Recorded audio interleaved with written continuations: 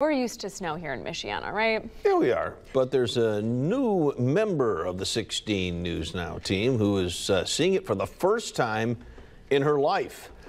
Natasha Casal is from South Florida. All right, look at that. She's all bundled up. How you feeling out there? Hey everyone, back at the studio. I am bundled up Barbie because, as you said, I'm from South Florida, not used to this cold, but guys, I'm happy to report I found some trick-or-treaters. Hi! And we're gonna start here, and you are, young man? A British guy that's gone mental. Okay, we love that. And you are? An Air Force pilot. He's an Air Force pilot, and fun fact, this is actually an authentic helmet. And you are? A banana. I thought he was, I have to be honest, I thought he was the yellow M&M at first. And you? I'm an Army girl. Awesome, and I believe that this little lady might know a special Terry McFadden back at the studio. Yeah. So guys, can you tell me what candy are you guys most excited to get today? Twizzlers. Milky Way. Any candy. Any candy, we love that. I'm the same way. And you? Any candy, but especially Kit Kat. Ooh, and Kit Kat.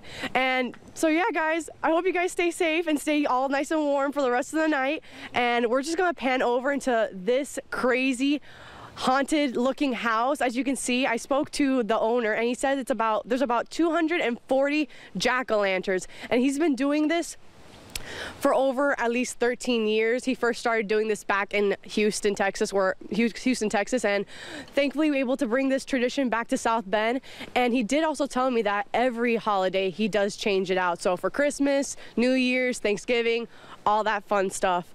And yeah, guys, I'm excited to keep talking to the trick-or-treaters, and back to you guys at the studio.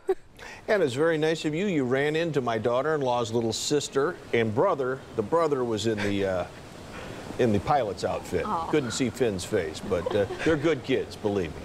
Oh my goodness. And they'll probably have some tips for you to stay warm, Natasha, because they've been through more winters, even though they're young, they've been through more Michiana winters than you have. Yeah, I can bet, I bet. Those costumes are great. All right, Natasha, thank you so much. Stay warm.